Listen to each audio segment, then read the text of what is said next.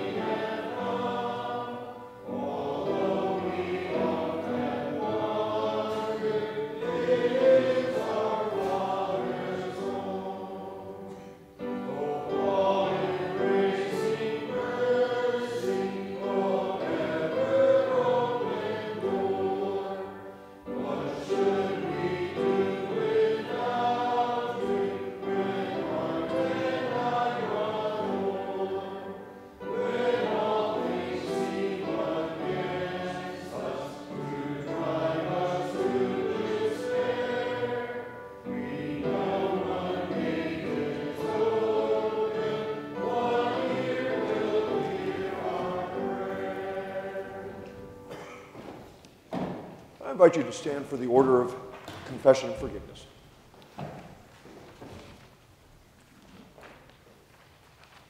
In the name of the Father, and of the Son, and of the Holy Spirit. Amen. If we say we have no sin, we deceive ourselves and the truth is not in us. But if we confess our sins, God, who is faithful and just, will forgive our sins and cleanse us from all unrighteousness. I invite you to examine your conscience now in silence before the Lord, according to his word in your place in life.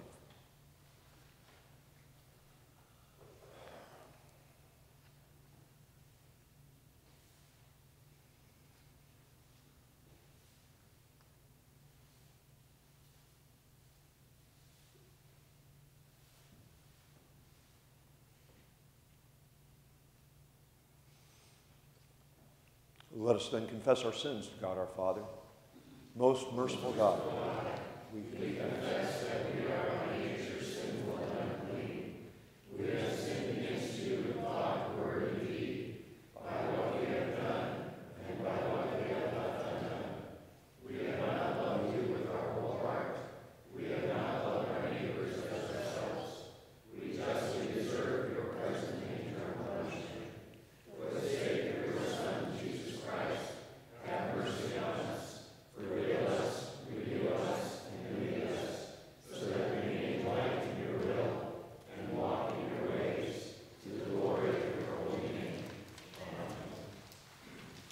Almighty God in his mercy has given his Son to die for you, and for his sake forgives you all your sins.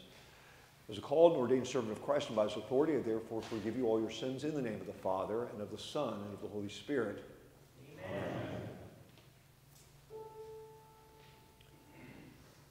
O Lord, open my lips, and my mouth will declare your praise. Make haste, O God, to deliver me.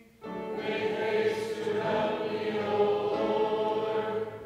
Glory be to the Father, and to the Son, and to the Holy Spirit, As it was in the beginning, is now, and will be forever.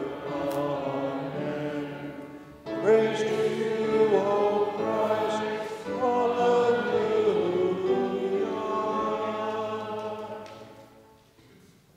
Glorious is God with his angels and saints. O come, let us worship him. O come, let us sing to the Lord. Let us make a joyful noise to our Lord's salvation. Let us come into his presence with thanksgiving. Let us make a joyful noise to him with songs of praise. For the Lord is a great God, and a great King above all gods. The landing places of the earth are in his hand. The strength of the hills is his also. The sea exists, for he made it, and his hand formed the dry land. O come, let us worship and bow down. Let us sing before the Lord our Maker. For he is our God, and we are the people of his pasture, and the sheep of his hand. Glory be to the Father, and to the Son, and to the Holy Spirit, as it was in the beginning, is now, and will be forever. Amen. Glorious is God with his angels and saints. O come, let us worship him. You may be seated. I invite you to join me in the responsive singing of a portion of Psalm 90.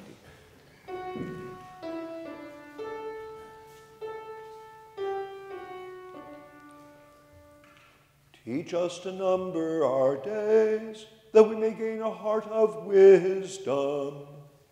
Return, O Lord, how long? Have pity on your servants. Satisfy us in the morning with your steadfast love, that we may rejoice and be glad all our days.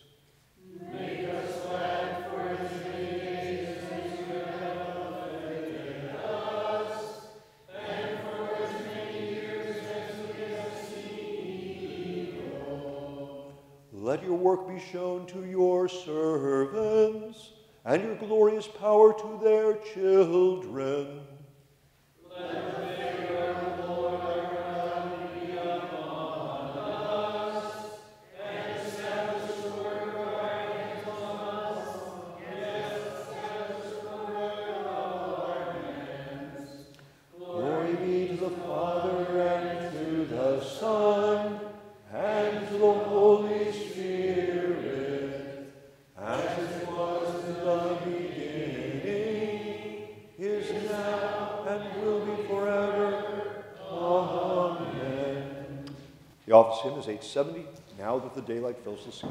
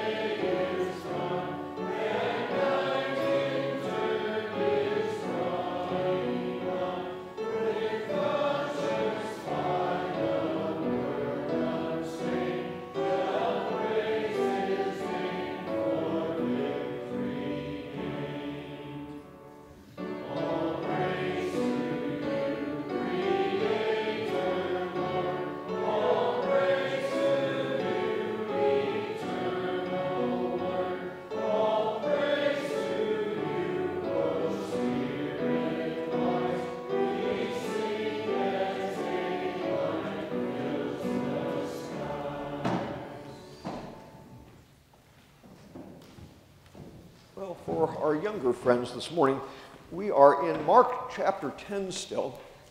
And some of you may remember, last week, Jesus had blessed the little children. And the disciples got a little snippy with Jesus. They thought that Jesus was too important to take time with small children. But Jesus said, no, let the little children come to me, because I tell you, if you don't receive the kingdom like a little child, you will never enter it. And what we learned that meant is that we have to receive the kingdom as a free gift. We don't do anything to earn it. We don't do anything to deserve it. We can't prove that we're worthy of it. It's a gift that Jesus gives us because he loves us. And today, we're going to see a guy who missed out on that message. He comes up to Jesus and says, "Good teacher, what must I do to inherit eternal life?" And we recognize right from the beginning that's the wrong question to ask, right? Do we do anything to inherit life? No, right? It's a free gift. But Jesus loves this man, and he doesn't want to just say, "Oh, you're wrong, Mr. Man," and go away. Jesus wants to go ahead and help him understand his need for the gift of the kingdom. And so he says, look, if you think you can earn the kingdom, just go ahead and obey the 10 Commandments. Don't murder, don't lie, don't cheat, don't steal, don't commit adultery. Now, you all have learned enough in church and Sunday school that when we look at the 10 Commandments, can any of us say that we've obeyed those commandments the way that we ought to?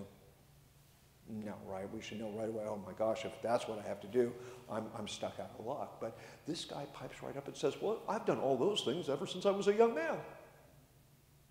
So do you think he's right, or is he really kind of out of his mind there, right? So Jesus says, okay, for you, there's just one thing you lack. There's one thing that you need to do in order to be able to have eternal life. You need to sell everything you have, give away your money to the poor, and then follow me. Sell everything you have. And that man thought about selling everything he had and giving away to the poor, and he realized he couldn't do it. He had a lot of stuff. He really liked the stuff he had, and he didn't want to give it all away. And he didn't want to give it all away and follow Jesus. And so he went away sad. And what Jesus helped him see was that he didn't really want to worship God with all of his heart, with all of his mind, with all of his soul. He really loved his stuff more than he loved God. Now, we don't hear the rest of the story on this. We never know whether or not the man repents and comes back. But the reminder to us is that we need to remember that we can't think our stuff is so important that we would never give it up. Now, Jesus doesn't tell us to give everything up and give it away to the poor. But we need to recognize that God has to be the most important thing in our life. And whatever is required for us to follow him, that's what we need to do. So that's what we're going to be talking about in the sermon, and that's what's going to go on in the gospel lesson. I'm going to get back to the service for the rest of the folks.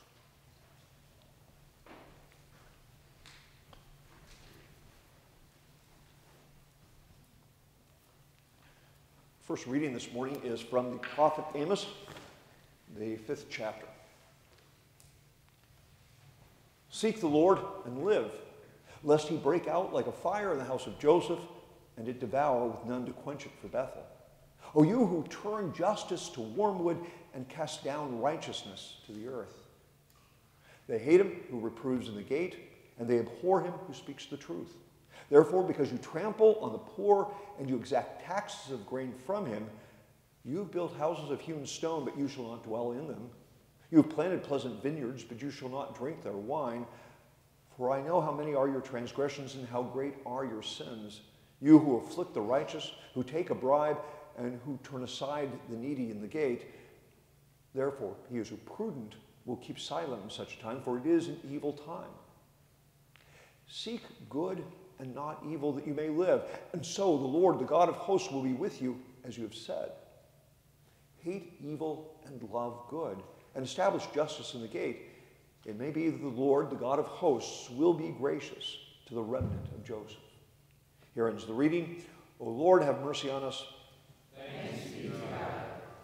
And our second reading continues from the book of Hebrews, the 3rd chapter.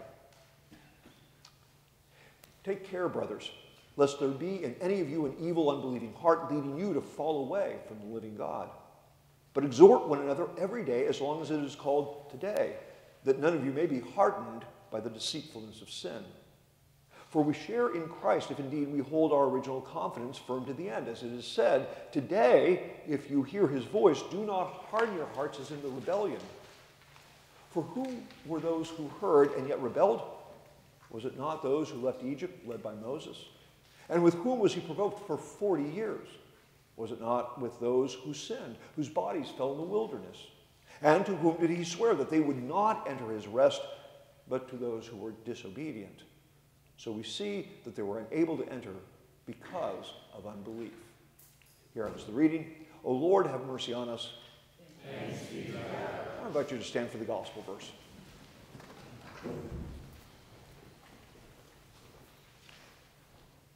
Hallelujah. Bear one another's burdens. And so fulfill the law of Christ. Hallelujah. The Holy Gospel, according to St. Mark, is recorded in the 10th chapter. Glory to you, O Lord.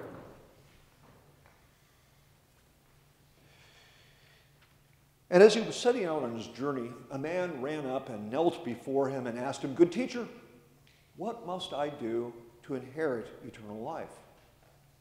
And Jesus said to him, Why do you call me good? No one is good except God alone. You know the commandments. Do not murder, do not commit adultery, do not steal, do not bear false witness, do not defraud, honor your father and your mother. And he said to him, Teacher, all these I have kept from my youth. And Jesus, looking at him, loved him and said to him, You lack one thing. Go, sell all that you have and give to the poor, and you will have treasure in heaven, and come, follow me. Disheartened by the saying, he went away sorrowful, for he had great possessions. This is the gospel of our Lord Jesus Christ. Praise to you, O Christ. Forever, O God, your word is firmly set in the heavens.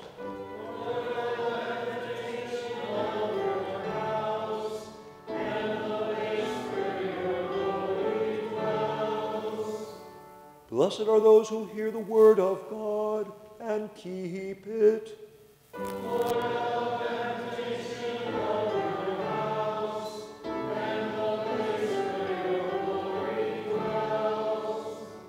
Glory be to the Father, and to the Son, and to the Holy Spirit.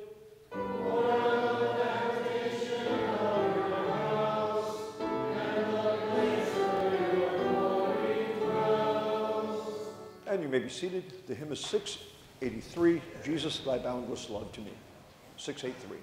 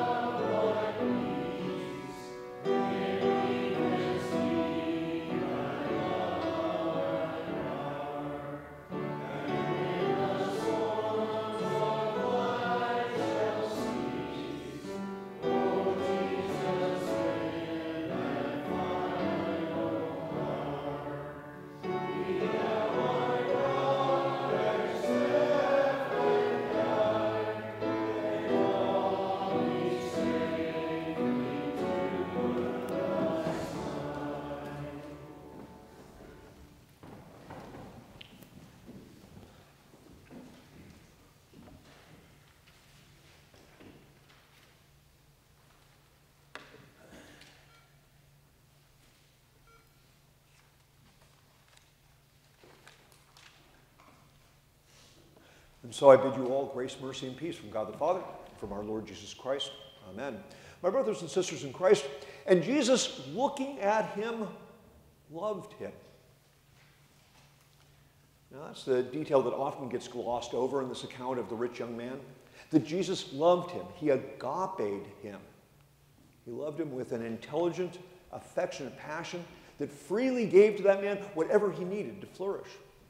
And in this case, what that man needed for life and salvation was to get unstuck from himself and to get unstuck from his possessions.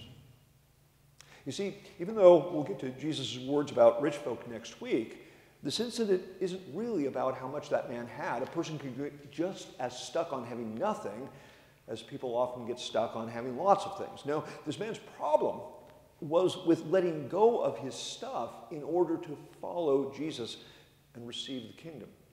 And let me add, this is not a general admonition to all of us to give up our possessions and go trotting off after Jesus to a monastery or desert retreat somewhere. No, we all have our callings in this life, and God has granted us the resources to carry out those callings and to serve our neighbors with the gifts that we receive. Jesus' word to this man is about selling all he's had. It was specific to him, to his spiritual condition relative to his wealth. And so we all have something to learn here, but not all that happens in this incident is for us. So let's go back to the beginning. This man ran up to Jesus and called him good teacher. No doubt he was meaning to flatter Jesus, meaning, hey, Jesus, you're a good teacher. You really walk the walk and talk the talk. You know what you're talking about, unlike all those others over there. The man let Jesus know that he trusted him, and then he asked his question, what must I do to inherit eternal life? Now, we catechized Lutherans already know that that was a wrong-headed question. We don't do anything to get eternal life. It is given us freely as a gift.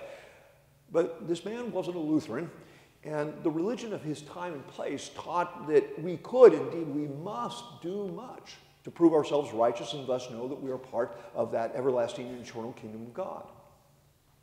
But the question that plagued folks of that time who believed that they needed to earn heaven was how much, or how little did they need to do?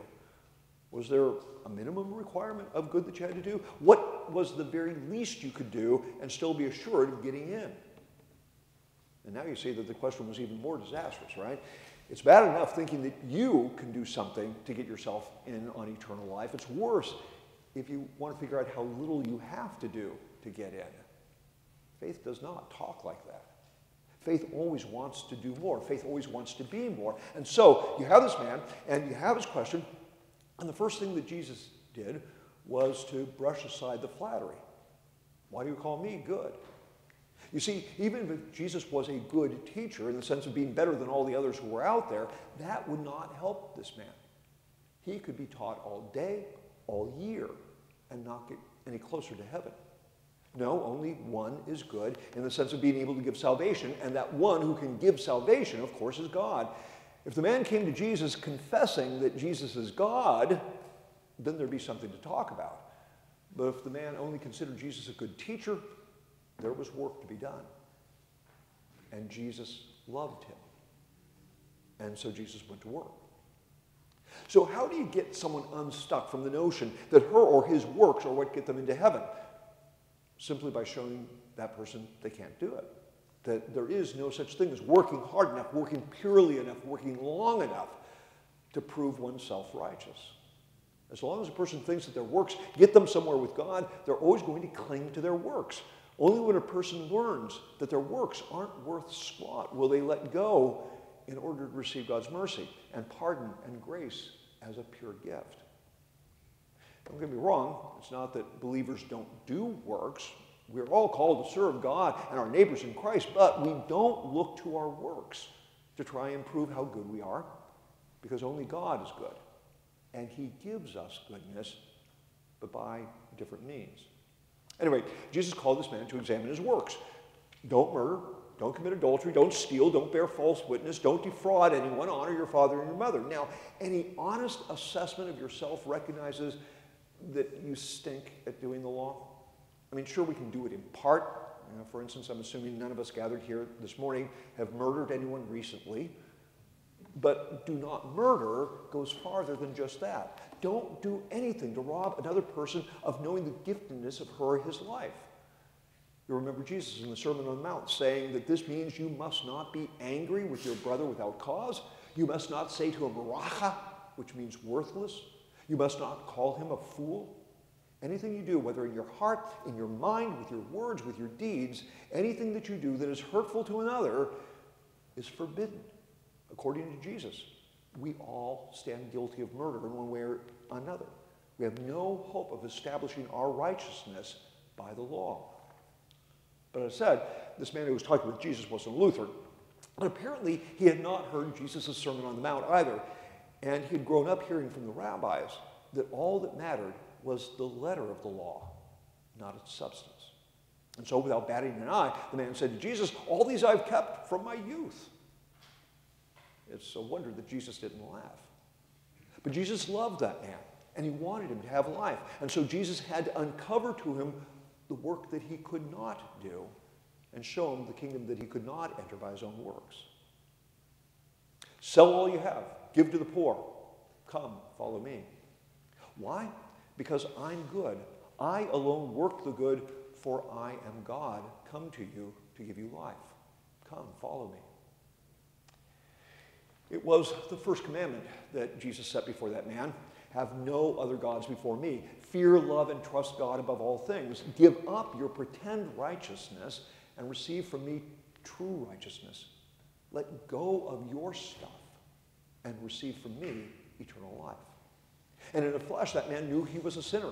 He suddenly knew that no works would be able to earn him eternal life. But because he loved his stuff, he was sorrowful for his heart. His heart told him that he ought to follow Jesus, that he ought to trust him, but that man kept looking back to all the stuff he had. His stuff made him who he was. His stuff paid the bills. His stuff put a roof over his head. His stuff put food on the table. It was a lot of stuff. How could he give that up? He was sorrowful. He knew he should leave it behind, but he couldn't. He knew he should love God above all else, but he couldn't.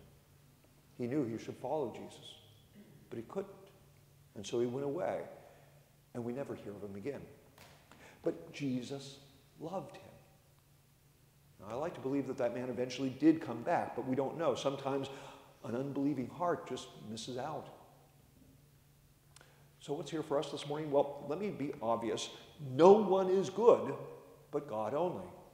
That is, God alone works what is good. And when Jesus calls us to follow, it's because he is God, and he does the good for us.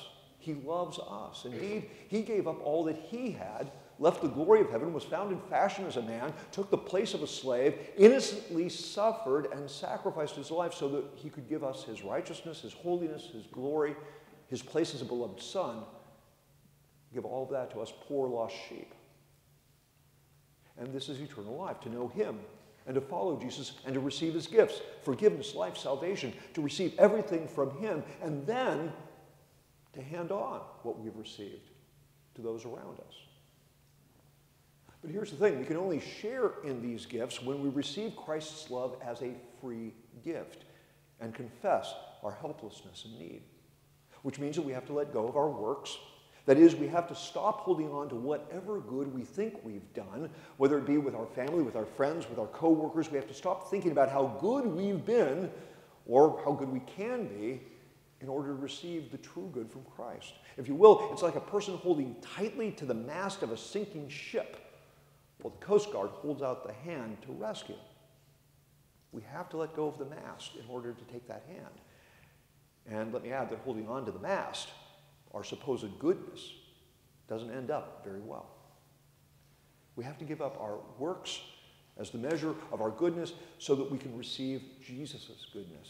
And we have to let go of self-righteousness, which is a little different than goodness. Self-righteousness is the self-made justice by which we think we deserve God's kingdom and by which we judge others. Now again, we're Lutherans and would never dream of saying that we deserve to go to heaven. But if polling data is to be believed, some do think that they do deserve heaven. They think that justice and fair play mean that you should be able to get into heaven even if you weren't perfect, because, you know, who is? But as long as we think we deserve heaven, then we don't look to Jesus as the foundation of our salvation. We're stuck on ourselves once again. We miss the grace and love that the gift giver wants to give to us. So toss your righteousness aside and receive from Christ the pure righteousness that is his. Wear him as a garment. Be covered by him in baptism so that you may enter into that great feast that has no end. And having given up your goodness and your righteousness in order to receive Christ, to receive him and all that he is, hold on to your stuff with a light hand. Be ready to lose it all. Be ready to give it all up if it should come to that. And be ready to share with those you are called to serve and care for, with those whose need is greater than yours. You can do this because you have all things in Christ. You can trust him to provide, for you know that he cares for you and he knows what you need. But it isn't easy, right? Sometimes our stuff owns us. We spend all of our time trying to take care of it. We worry about it. We get anxious if we think that we don't have enough. But you have Christ, and he calls you to follow and gives you life, and then he sends you forth. Stuff fades into the background when we see Jesus and inhabit the callings that he's given to us, seeing all around those whom we can serve, even as we are loved and served by Jesus. So, my friends, follow Jesus. Rejoice over the treasure that you have in heaven, even Jesus the righteous one. Live in him, and then go love those around you. Amen. Now may that peace that surpasses all understanding guard your hearts and minds in Christ Jesus until the glorious day of his appearing. Amen. I invite you to stand as we join together singing the Te Deum.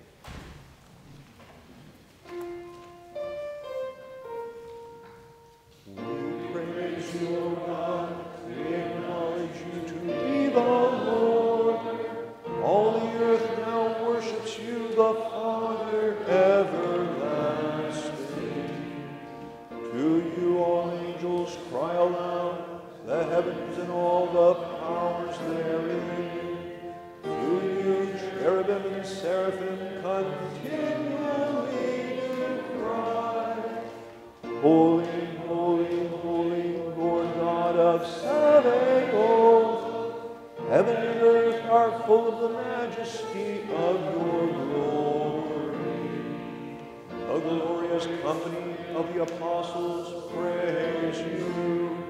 The goodly fellowship of the prophets praise you. The noble army of martyrs praise you. The holy church throughout all the world does acknowledge you. The Father of infinite majesty, your adorable and true and only Son, also the Holy Ghost, the Comforter. You are the King of glory, O Christ. You are the everlasting Son of the Father. When you took upon yourself to deliver man, you humbled yourself to be born of a virgin. When you'd overcome the sharpness of death, you opened the kingdom of heaven to all believers. You sit at the right hand of God in the glory of the Father. We believe that you will come to be our judge. We therefore pray you to help your servants, whom you have redeemed with your precious blood. Make them be numbered with your saints in glory everlasting. O Lord, save your people and bless your heritage. Govern them and lift them up forever. Day by day we magnify you, and we worship your name forever and ever.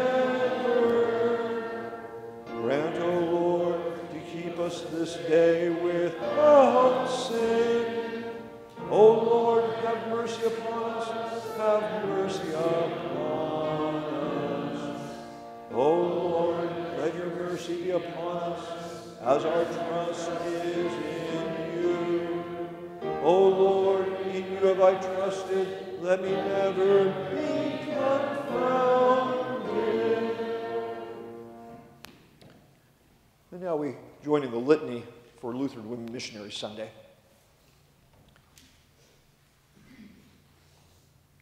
I appeal to you, therefore, brothers, by the mercies of God, to present your bodies as a living sacrifice, holy and acceptable to God, which is your spiritual worship. Lutheran Women Missionary League Sunday calls us to again believe and witness that all that we have given to us by the mercies of God through the work of Jesus Christ. In fervent gratitude for the Savior's dying love and his blood-bought gift of redemption, we dedicate ourselves to him with all that we are and have.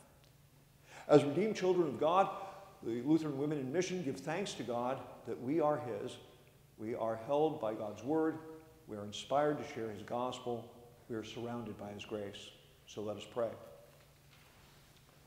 Father, on this day, we not only thank you for the work of the Lutheran Women's Missionary League, but also for the work of the women in Mount Calvary. They have helped to support those preparing for ministry as teachers or pastors. They have ministered to families in grief with funeral luncheons and meals. They have supported one another in fellowship around the Word and have ministered to the children of this congregation. They have collected food for those in need, visited shut-ins with reminders of God's care, served meals to the congregation, and so much more. We thank you for showing us an aspect of Christ's love in their devotion and pray that you would continue to bless their work for the building up of this congregation and the extension of your kingdom through Christ Jesus, who and the Holy Spirit are one God, now and forever. Amen. And I invite the women of the congregation who are willing to join in the Lutheran Women Missionary League pledge. In fervent gratitude for the Savior's dying love and his blood-bought gift of redemption, we dedicate ourselves to him with all that we are and have, and in obedience to his call for workers in the harvest fields, we pledge him our willing service wherever and whenever he has need of us. We consecrate to our Savior our hands to work for him, our feet to go on his errands, our voice to sing his praises, our lips to proclaim his redeeming love, our silver and our gold to extend his kingdom, our will to do his will, and every hour of our life to the great task of bringing the lost and erring into eternal fellowship with him. Amen. And we continue with the prayers of the church. Lord, have mercy. Christ, have mercy. Lord, have mercy. Our Father, who art in heaven, hallowed be thy name. Thy kingdom come, thy will be done, on earth as it is in heaven. Give us this day our daily bread, and forgive us our trespasses, as we forgive those who trespass against us.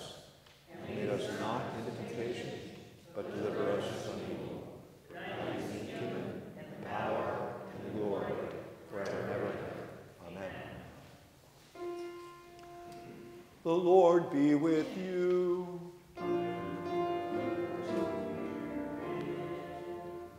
Let us pray.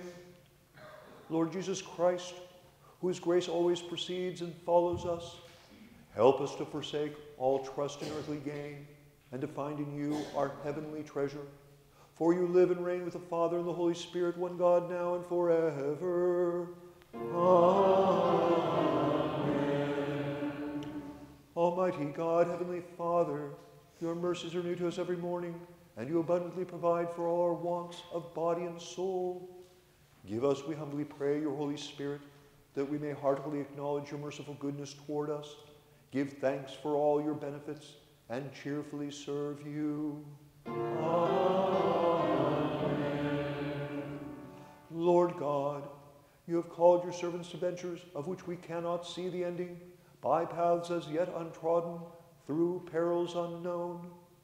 Give us faith to go out with good courage, not knowing where we go, but only that your hand is leading us and your love supporting us.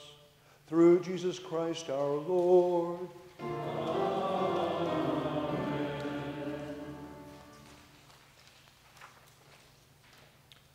Lord, keep this nation under your care.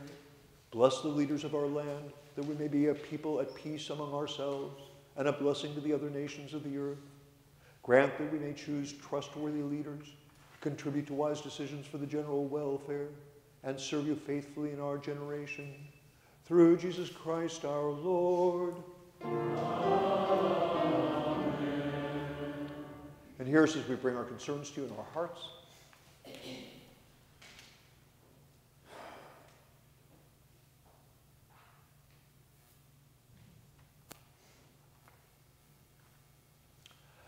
Comfort the family and friends of Laurel Van Gundy as they mourn her death, and strengthen them in Christ's triumph over death and hell.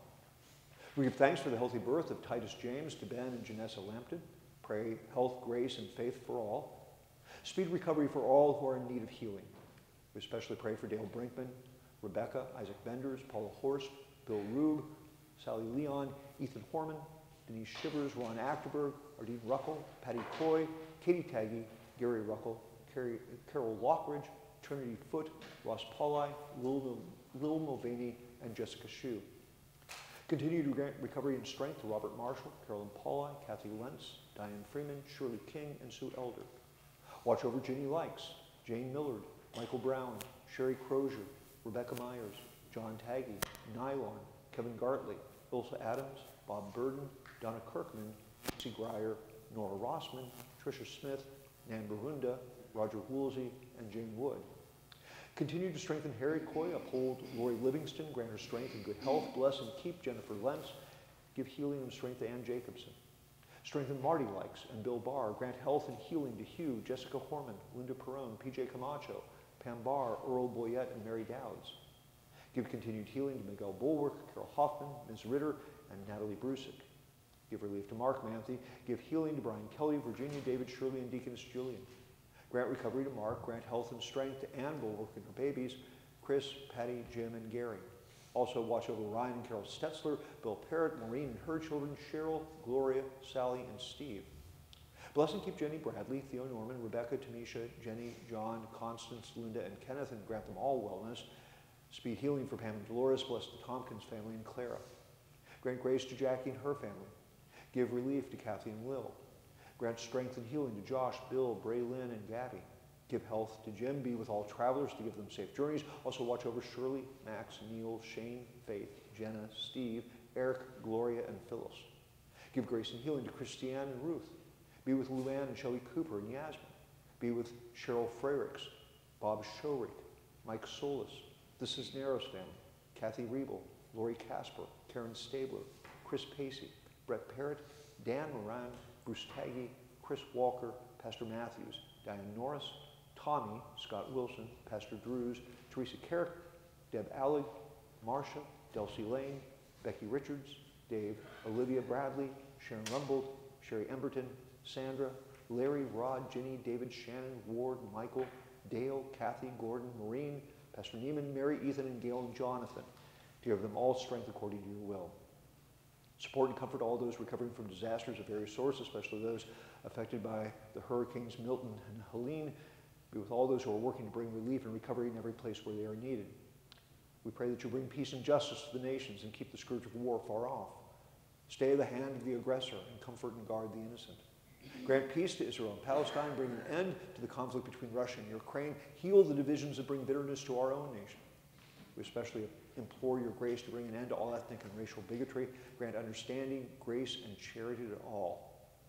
We lift up all who have suffered violent attack this last week, praying that you grant mercy, healing, faith, and justice, O Lord, and bring us peace.